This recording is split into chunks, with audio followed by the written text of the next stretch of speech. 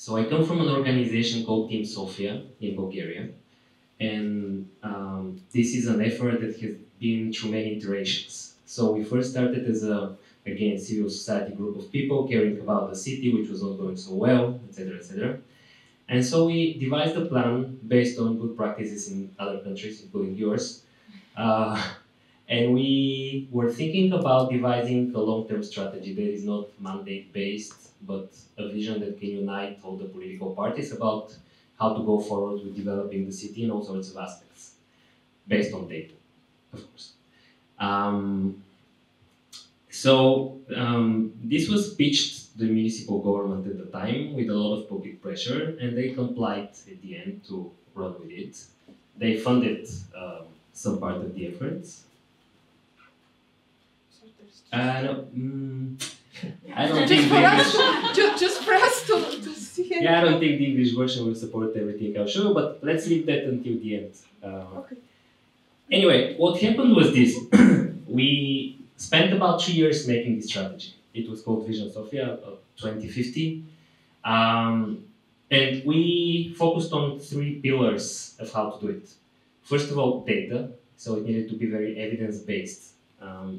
In order to know, where you want to go, you want to know where you are at the moment. And so you have to measure it in some quantifiable ways. There was not a lot of data about Sofia. We managed to produce some, gather some, obtain some. It was very difficult. So the municipality, as I told you, funded the effort, but, well, in some sorts, it was sabotaging it all the way across. So even though the effort to obtain the data, for example, was paid for by the municipality, only about half of the municipal units complied with our request for cataloging the data. So despite official orders by the mayor, etc. So the first thing was data. The second thing was inclusivity. We wanted this to be a very consensus-based vision, because we believe in sustainability. Like if you enforce ideologically or what have you, how to develop any sort of aspect in the city, and many interested parties do not agree to a significant degree, then this becomes unsustainable because the next political change reverts it back. And so we involved, we often say about 10,000 people in the process. So that was very successful, all sorts of NGOs, academia, businesses, public officials, of course, national level, etc. And then the third pillar was some sort of a holistic approach. So I don't know about your cities, but in Sofia, city planning is very silo-based. So you have the strategy for the greenery and the ecology, you have the strategy for traffic, you have the strategy for housing, but they don't talk to each other. Like they're not coordinated in any significant degree, and they're not measured correctly. Because if I set up a goal in one of these strategies and a similar goal in another, they often have very different indicators, ways of measurements, goals. So sometimes they even contradict. So it was a little bit ridiculous. So we focused very much on this holistic approach. The city works as a system, that everything influences everything else. And we developed some pretty novel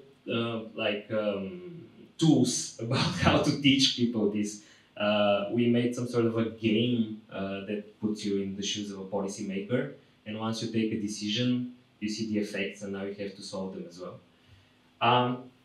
So anyway, this effort ended in 2019, and then that was the start of the pandemic, early 2020. This was used very successfully by the municipality to postpone accepting this strategy. Why? Well, obviously we were very objective because we were civil society people, and so we wanted to very neutrally position, like without any political agenda, to point out these are the problems, these are the good practices, this is how to solve them, this is how to set up the goals. For any politician in power in a municipal government, this is not always convenient, especially as our Italian friend said, exposing the data about what's going on is also not very convenient. And so, not publicly, but with all means accessible, the municipality was postponing, like working around, etc., etc. So it took about a year and a half, I think, until it was officially accepted, and only the strategic part, but not the operational part, which rendered it pretty much meaningless. Um, and so at that time, the same core team managed to win a competition about running the planning facility of the municipality. We reformed it significantly, like implemented the same sort of approaches in the planning facility. Again, the municipality didn't really recognize these efforts, and all the proposition, the proposals, the planning just went nowhere. And so our next iteration, which is going on right now, we decided to step it up a bit politically. So we are thinking that a political change seems to be necessary in order to have the will to implement any sort of changes towards a better city. Now, this does not mean that we made a party, even though in some other cities, also in Eastern Europe, this has been the case. We didn't make a party. We are rather trying to still keep it objective and neutral and talk to the opposition parties and provide them with policy, with incentives, with some sort of mediation that we hope to be very good at, about uniting together and providing this sort of very strong commitment about implementation of this strategy and any other meaningful agenda that is objectively evidence-based about how to go forward. So this is our project. This has been our this has been our work with the municipality, and I wanted to show you about measurement. I don't know though if the English version supports it. These are just some pictures, so I'll just have to go back to the non-English version. Because I believe every strategy needs to be quantified very well. And so we spent a lot of effort. These are the goals. We spent a lot of effort trying to first connect all the different goals together. Second of all, provide indicators everywhere. So on each of these goals, you can see some of them are obviously yes, no, some of them are quantified, but some indicators. So we can very well tell the impact that all of this had. This is close to zero because none of these indicators has moved so much. But we believe very firmly in data, in evidence-based policy making.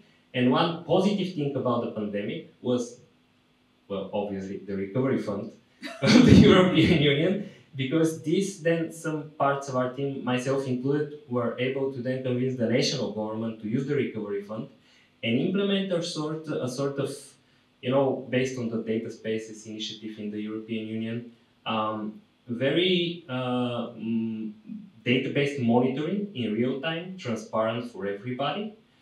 This is a project under our recovery fund, and I hope we can help bring it to completion.